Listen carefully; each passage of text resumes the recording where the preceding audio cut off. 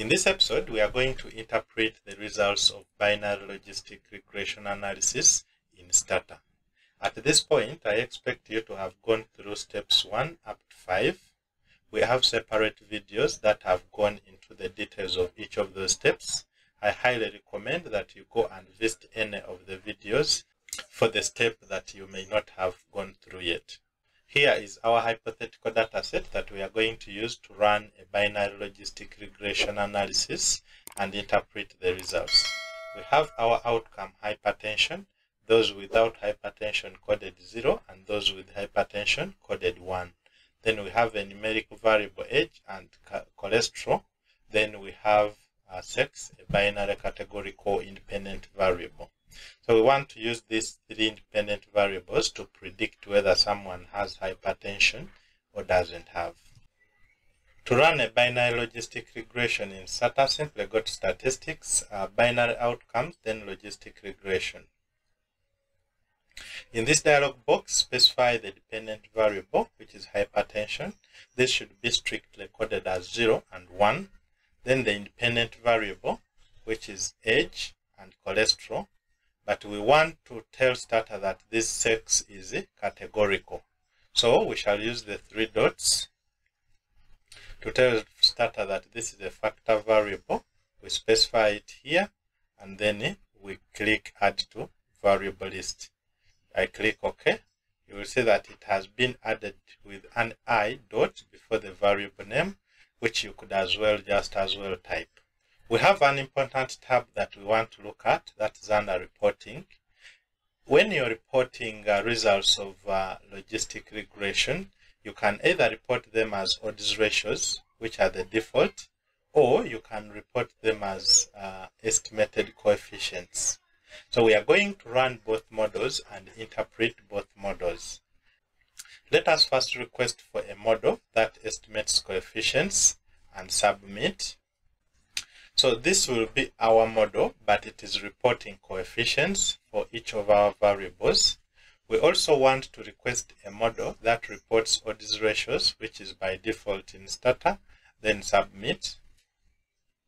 And here you will see that we have odds ratios. Regardless of which model you're using, the p-values are the same. So they are essentially the same models. Before we interpret those results, here are some 2 basics that we need to first understand so that we appreciate why the interpretation is the way it will be. 1, we start with a linear regression model, because this is like the foundation of regression. In linear regression, we have our outcome variable having a linear relationship with the predictors. So when we are interpreting the coefficients, the beta 1, beta 0, up to beta k, we are just simply saying it is the expected change in the outcome because there is a direct linear relationship. But when it comes to the logistic regression model, it is instead the natural log of odds of the outcome, represented as logit of p is equal to, it is the one having the linear relationship with the predictors. Meaning any interpretation that we are making in logistic regression model, it is the change in the log of odds of the outcome. Not directly that it is the change in the outcome, no. It is a change in the log of odds of the outcome. If you're wondering what log of odds is, in binary logistic regression, we only have 2 possible outcomes. Either the event has happened or it does not happen. So we are predicting our outcome in terms of probabilities. So when we talk of odds, it is the same as probability of the event happening, maybe of someone having hypertension, over probability of someone not having hypertension. So we are looking at this expression is what we call the odds. So log odds. I know you may not be comfortable with the formulas, but what I want you to appreciate from these formulas is that when we are interpreting coefficients of logistic regression model, we are interpreting it in terms of change in log odds of the outcome. So we are going to start by interpreting the output of the model that is giving us coefficients. In our output, we have number of observations, 150. Then we have the likelihood ratio chi-square test.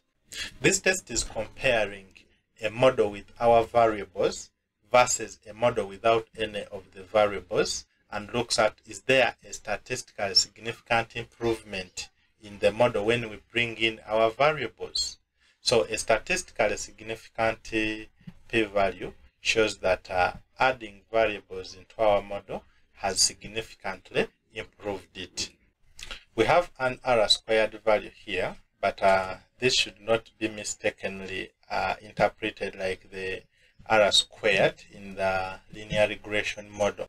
Then below here we have a table having each of our independent variables and the coefficients. While interpreting these coefficients, I want us to remember our formula here. We are interpreting coefficients in terms of a change in the natural log of odds of the outcome. So let's start with the constant here down.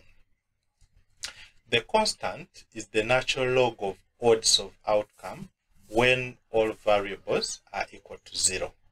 When it comes to a numeric variable like age, this value of 0.052, it is simply a change in the log odds of having hypertension, with the unit increase in xi standing for variable, while other variables are held constant, and that variable age does not interact with any other variable in the model.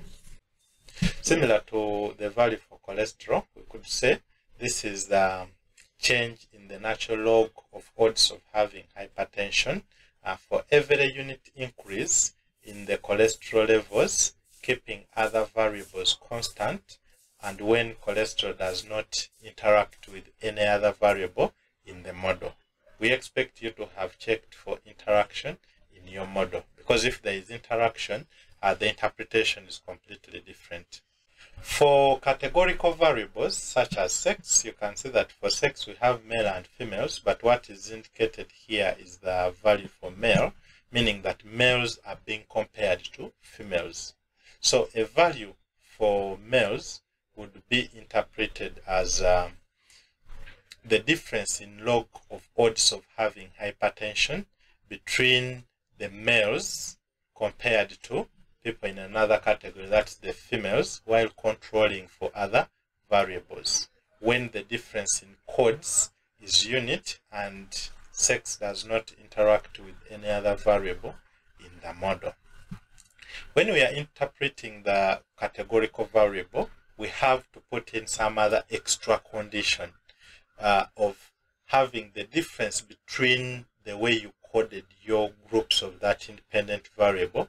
There should be a unit difference. By unit, for example, you have 0, 1, maybe 1, 2, or you have 3, 4, but you shouldn't code one of your categories as 0 and another one is 5.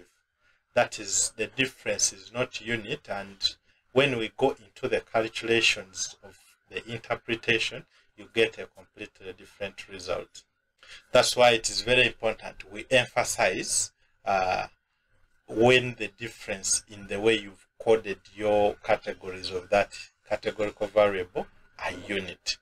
So that's how we can interpret our logistic regression model when we have requested for coefficients.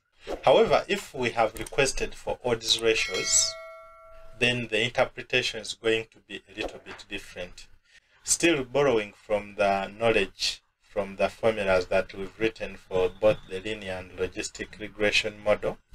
Previously, when we had coefficients and we are interpreting, say for males, we are saying it is the difference in the log of odds of one group compared to the other. So basically we are subtracting the log of odds of males minus the log of odds of having outcome for females.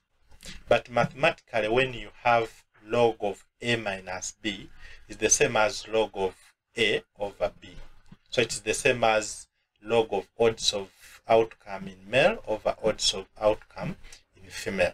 And now this expression is a ratio, and this is now odds ratio. Therefore, interpreting our output of coefficients as a difference in log odds is the same as saying log of odds ratio. So when we have our output having odds ratios, the interpretation is going to be a little bit different. For the constant, it is going to remain the same. So this is the natural log of odds of outcome when all variables are the same. This is not a ratio, that's why it is remaining as log of odds. But when it comes to a numeric variable like age, we are saying that value that you're seeing here for a numeric variable like age, it is the log of odds ratio of outcome for a unit increase in the variable age, while other variables are held constant and age does not interact with any other variable in the model. So the value for cholesterol, this 1.013, is interpreted as the log of odds ratio for a unit increase in cholesterol levels while keeping other factors constant, and when cholesterol levels are not interacting with any other variable in the model. For categorical variables like sex here, this value 3.08, we shall be saying this is the log of odds ratio for sex when other variables have been held constant and when the difference in codes of the variable is unit and that sex does not interact with any other variables in the model. Now that we've understood the mathematical bit, if we are to interpret our logistic regression output in the applied way, if we have an odds ratio of 1, it means there is no difference, whereas odds ratio of less than 1 shows less likelihood. So for age, we would say that for every unit increase in age, there is a higher likelihood that someone has hypertension. Similar to cholesterol, increase in cholesterol levels results into higher likelihood of having hypertension. For the categorical variable, we would simply say the males are about 3 times more likely to have hypertension compared to females. We have p-values here that shows whether this variable is statistically significant, and then the population 95% confidence interval. So that's how we interpret the results of logistic regression output when you do not have interaction terms. If you found this video helpful, consider liking and subscribing to the channel so that you don't miss out any of our episodes. So next we are going to look at multinomial logistic regression. See you in the next episode.